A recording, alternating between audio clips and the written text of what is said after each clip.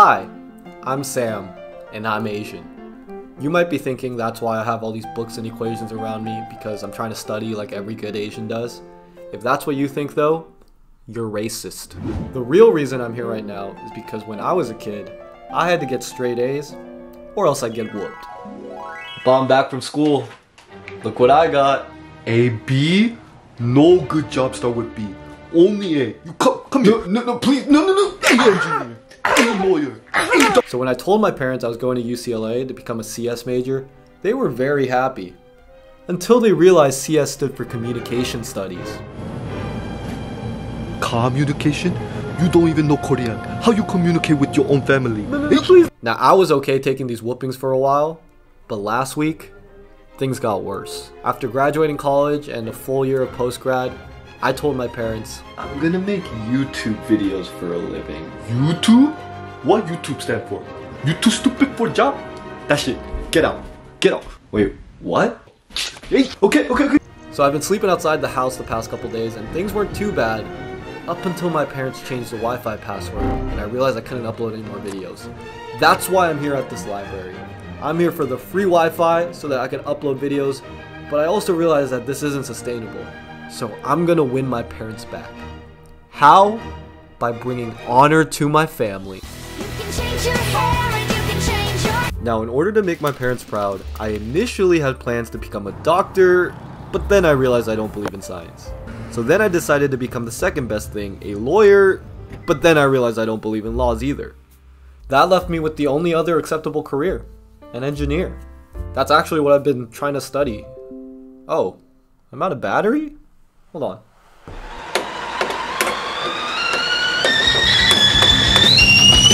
Oh, bro, this is stupid. F this, man. What the hell is engineering? What is math, man? Excuse me, can you keep it down? Oh, I'm sorry.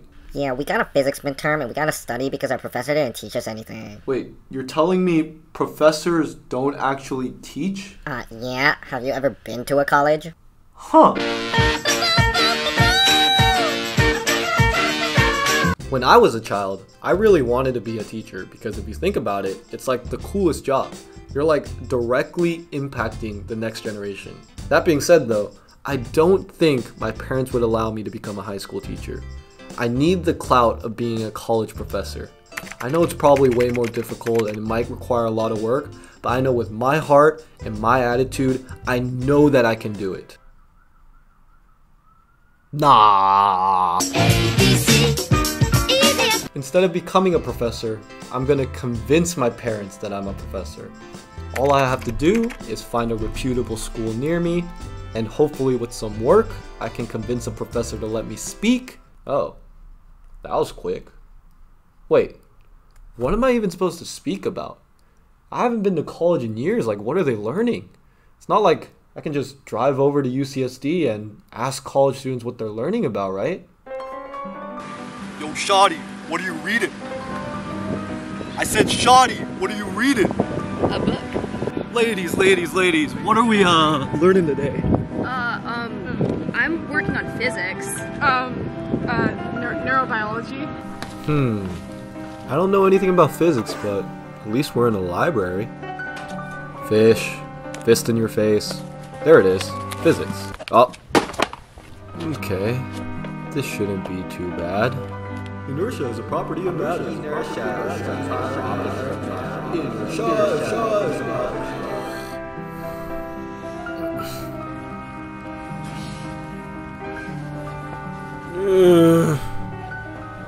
What time is it? Oh shoot, I gotta get to class.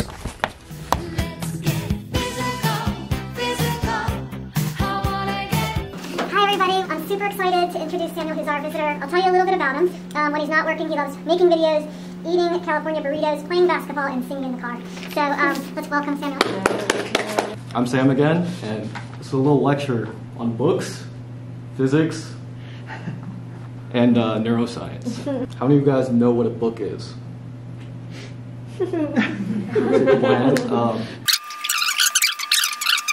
Who here has taken a physics class?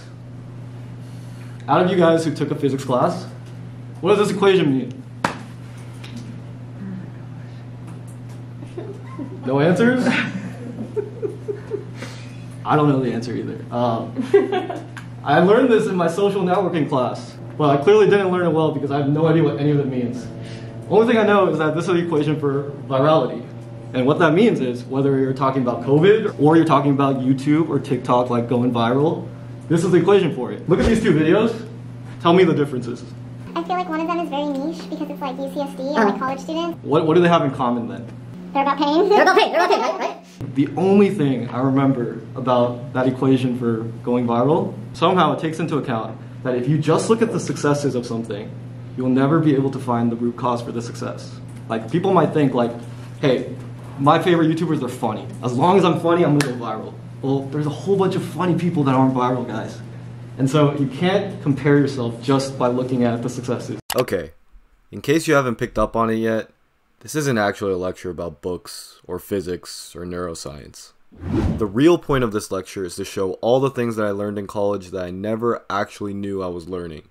I really do not know what that equation means, but I do remember that I can't just compare myself to what's working. If I do that and I just try to mimic that, it's not always going to lead to a success. If I'm trying to do what everyone else is doing, like there are YouTubers already miles ahead of me that are better at this than I am. But if I try to do my own thing, no one else has done that yet. So I'm already ahead.